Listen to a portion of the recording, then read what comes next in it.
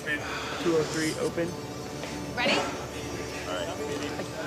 Here we go. And action. Welcome to NFL360, the NFL Network series introducing you to the people you have to meet, the places you have to see, and the stories you have to hear. I'm your host, Melissa Stark, joined by Jane Slater and Mark Kriegel. Today's show features two very different people. One is a football player. One is a football fan, both finding the courage to do the right thing, even when it's the hardest thing. This is NFL 360.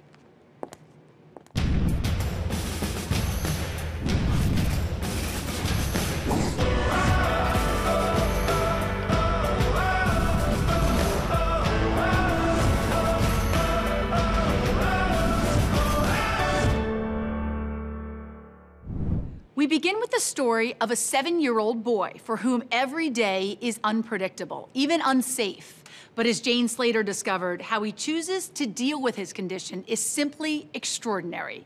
You may never look at an NFL helmet the same way again. So I'm doing a live shot at the end of Cowboys camp, and I look up, and right in front of me, there's this little kid on his dad's shoulders. He gives me this sheepish little wave and this adorable little smile, and just absolutely made my day. So when the live shot's over, I walk over, and he's wearing this helmet. I told him he was brave for wearing this Saints helmet at Cowboys practice, and I ask him what it's about, and he tells me he has epilepsy, and the helmet protects his head in case he falls during one of these seizures, and that he's here to help get helmets for other kids with epilepsy. When he told me his story, I can't shake the kid, can't shake his family. How much time do you guys spend talking football? Well, a lot of time. A lot of time? And we mostly collect cards. Give me a Derek Carr. No. So you guys are really, really close. Yes. Yes. When you saw him first have a seizure, what did you think? It made me feel really upset, and I wish I could just take the pain away from him. His first 3.5 years of life, he was a totally happy, healthy little boy.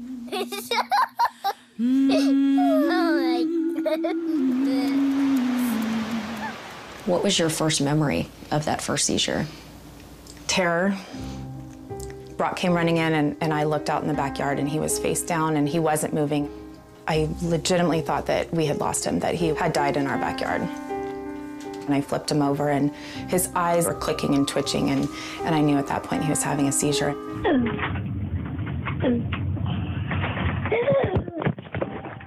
He's a clonic-tonic epileptic, which means that he can have a number of seizures. He could just be standing and staring out there. He could have a drop seizure, which he goes head first to the ground. If a day goes by that he has 2, it's a good day. At one time, he had 100 in a day. When your mom told you that you needed to wear your helmet all the time, what did you think about that? Well, I thought it was really cool to just wear my helmet like a real football player. Like a real football player? Is that how you feel when you put it on? Mm-hmm. Whose idea was it to go get those decals and put it on the helmet? That was all my dad. My dad played for 16 years in the NFL, 13 years for the Saints. We called him from the hospital and told him what was going on and that Bryson had to wear a helmet. And he had told us the next day that he called the Saints and a package was coming. We have a picture of Bryson just beaming ear to ear with the package, and we put those stickers right on it. He is a diehard Drew Brees fan. He is all in on Drew Brees, like hands down. All right, who's this? Drew Brees. How old are you again? 7. Would you say that you know more about football than most 7-year-olds? Yes. He was lucky enough to go to a Saints practice a few years back. What was initial reaction when he found out he was going to get that opportunity? Oh, you would have thought that he had hit the lottery or something. He's bouncing off the walls, just like, starts looking at the roster. Who do I get to meet? Who do I get to talk to?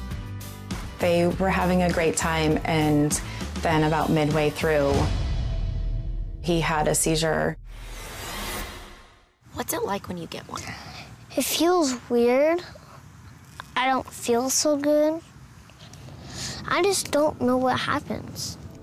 All the fans were on one side of the practice fields, and Bryson Brock and his mom were on the total flip side. And so I just went over there with a football and just kind of, you know, just to say hi.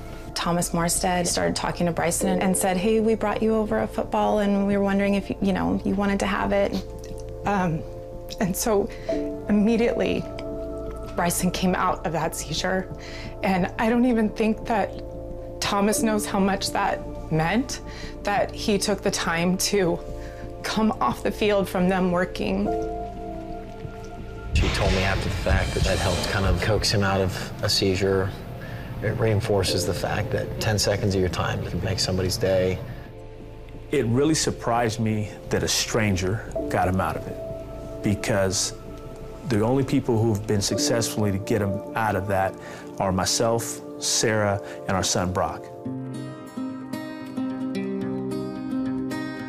It's from the Giants, and it's his game-worn helmet. He wore it in a game? Yes. Wow. It's Odell Beckham Jr.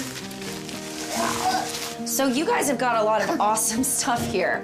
What are you doing with all of it? Well, we're selling it. You're selling it for who and for what? For little kids. For little kids? Uh-huh. In hopes that they can go for enough to buy a helmet. Awesome. Kids having epilepsy get hurt.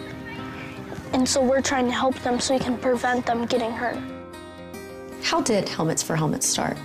They decided that they wanted to make their own foundation in about May.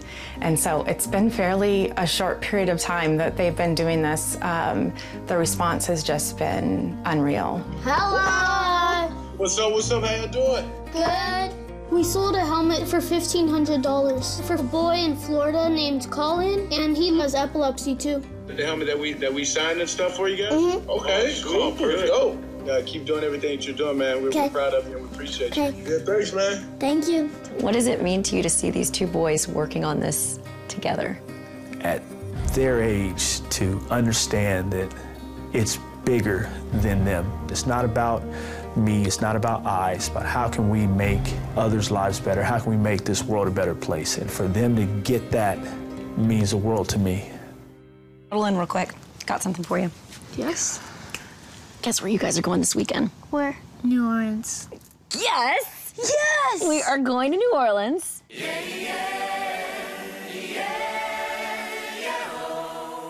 We try to just find the silver lining in stuff.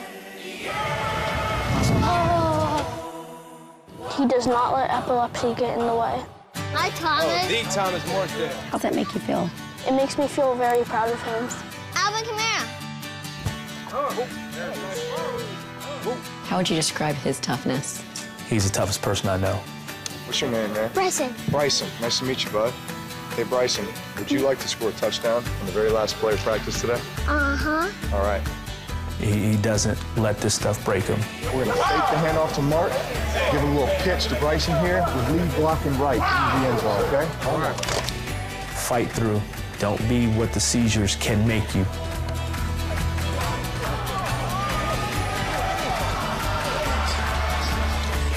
Be who and what you want to be. We typically have a breakdown here, at least on a breakdown. Here we go.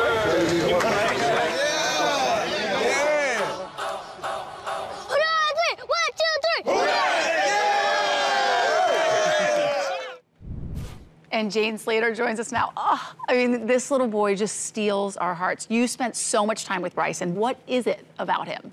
He just radiates from within, Melissa. You know, it's one thing to meet him, but to go and spend the time that I did with him and his family at home, you see really what he goes through day to day. He's going through so much, but he doesn't let it affect him. He still has such an innocent enthusiasm about life and just that smile. I think you're smiling because I think you're seeing what I saw. He's such an infectious little personality. And his brother Brock, who's just a couple years older, is amazing. I mean, what's his role in helping support him? He loves protecting his little brother.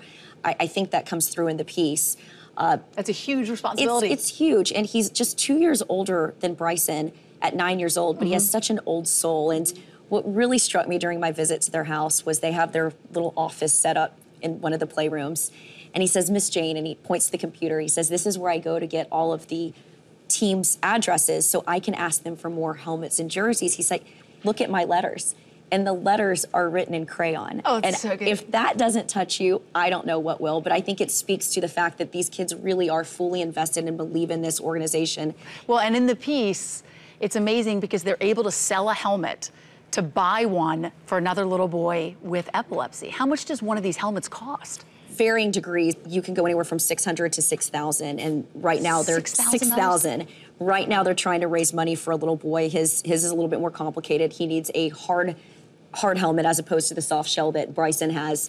So I was really impressed with their efforts to do that, because they say in a lot of cases insurance companies just don't cover it. So they really hope that this charity closes that financial burden for some of these families. And we see in the piece that he gets to meet his hero, Drew Brees. I mean, what was that like for him? I was there for his meeting in Metairie at the facility, and he just lit up. It was almost like he had a moment of confidence / nervousness when he introduced himself. I loved that moment. And then after that, Brees walks over and hands him tickets to Monday Night Football. And of course, we all know what happened on Monday Night Football. He ends up breaking the record, and then they shot video of it and sent it to me, and you've got to see this. It's Bryson's reaction to his idol breaking the record on a night that he was gifted tickets from him. It's just, you can't write these stories. Right, a night he will never forget. Never forget. So I'm sure everybody who's watched us talking right now in this piece wants to know how to get involved with Helmets for Helmets. So go to Helmets4Helmets.com. They have so many amazing items, helmets, jerseys, you name it, they've got it. We're all rooting for them. Thanks, Jane. Thank you.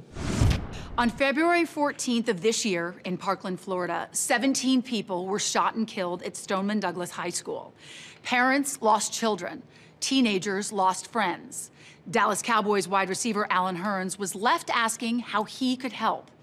As you're about to see, it began with a simple but loving act of listening. As a parent, you just try to protect your kids so much.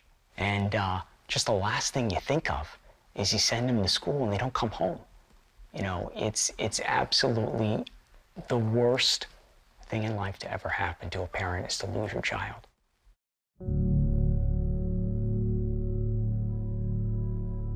I changed my number to 17 for the Stoneman Douglas shooting. 17 people lost their lives. People across the world need to hear this story and just realize what these kids are going through, what these families are going through.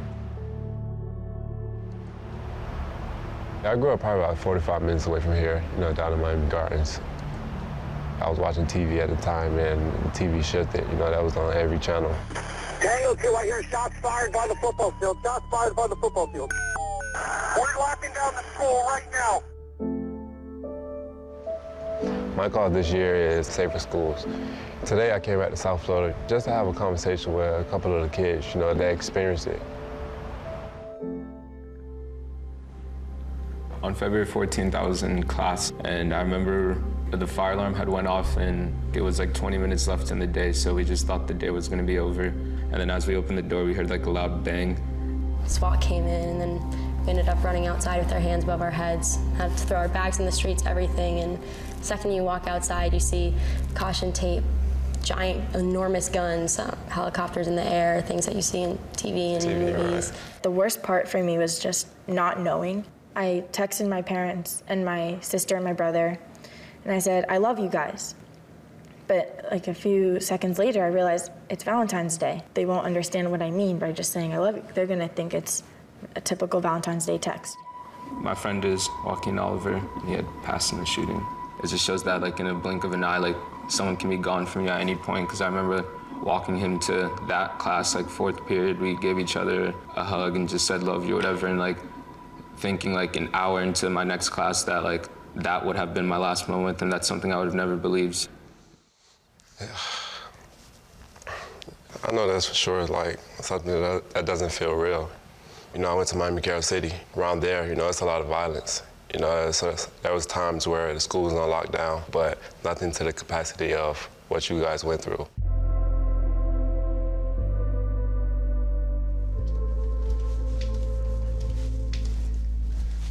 So this is Alyssa's room. You have to excuse the mess. She was a little messy.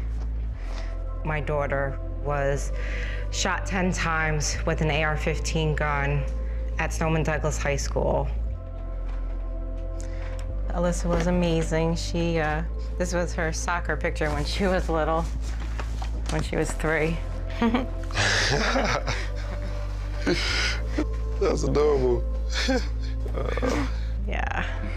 When this happened, it empowered me to want to make change. And I started a nonprofit organization called Make Our Schools Safe. Alyssa was in the first classroom, and the shooter shot through the glass. So some of the things that we could do now is put bulletproof glass in the classroom door to help protect the students. And then the students can run to the safe zone area that could be marked out with red tape. Alyssa was shot the first time, but if she was empowered to know where to go, to know where that safe zone area was, she might still be alive today. You know, I try to remember the good times with Alyssa.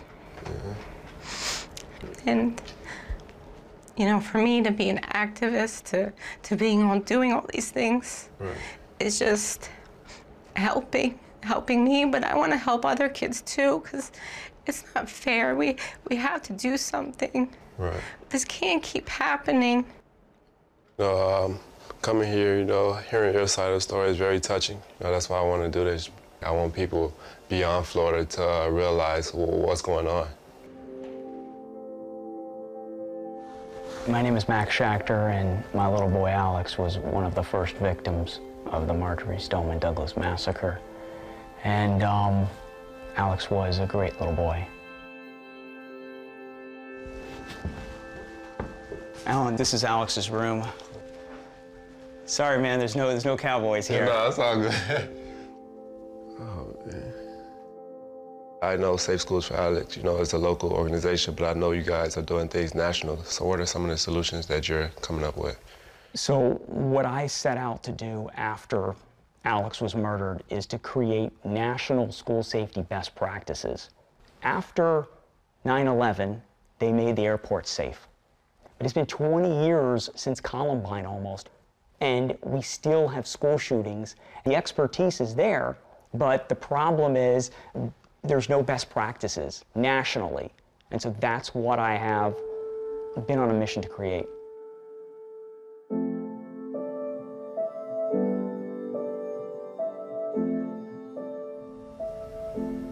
So what gives you hope?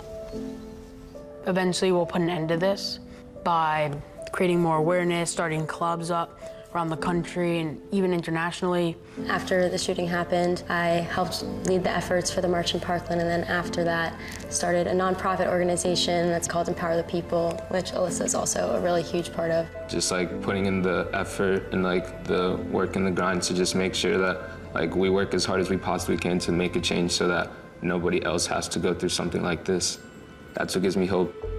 I think this is a historic moment for teens in that we're now able to have our voices heard about how safe we want to feel at schools. And I think that with your jersey, with your number, with your cleats, this all goes to spreading awareness throughout the country that there needs to be a paradigm shift in how we approach school safety. When I chose number 17, you know, each and every day when I go to practice or when I have a game, you know, I'm also thinking about those families. I know it's not a thing that can happen today or tomorrow, but we are going to make schools safer. You can join Alan Hearns in protecting students and teachers by visiting makeourschoolsafe.org and safeschoolsforalex.org. For Dallas Cowboys wide receiver Alan Hearns, My Cause, My Cleats was his chance to honor 17 shooting victims in Parkland, Florida. Here's Mark Kriegel with a final note. He's not a name, an activist, or a Pro Bowler. He's not even a quarterback. Alan Hearns is just a ball player with a big heart. And that's the point. What do you say to a parent whose 14-year-old has been shot 10 times with an AR-15 assault rifle? I don't know. I'm not sure Hearns knew either. There's not a playbook you can study for that. But he was there, and that means something. You saw the way the parents looked to him? That meant something too. And a lot of it had to do with Hearns just being in the NFL. So should ball players be role models or shut up and dribble? Here's the truth. We want athletes to signify something, to represent, but we're not all comfortable when it gets political. So while the right of American children not to be shot in school seems like a cause for our time, it leaves a guy like Alan Hearns to navigate this tricky, narrow corridor in American life. He's from a Miami neighborhood accustomed to gun violence. Parkland and nearby Broward County is a relatively affluent community. But something in the slaughter spoke to him. So he wears 17 to honor the dead and their names on his cleats. But it's not the uniform, it's his heart. And it should be ours too. Powerful stuff, Mark. Thank you. With repetition, expressions like giving back, paying it forward, thoughts and prayers can lose their power and begin to sound scripted. But it's important to remember those catchphrases are inspired by causes, championed by people who care, people who find the courage to give back and pay it forward, when it seemed thoughts and prayers were all they had. For NFL360, I'm Melissa Stark.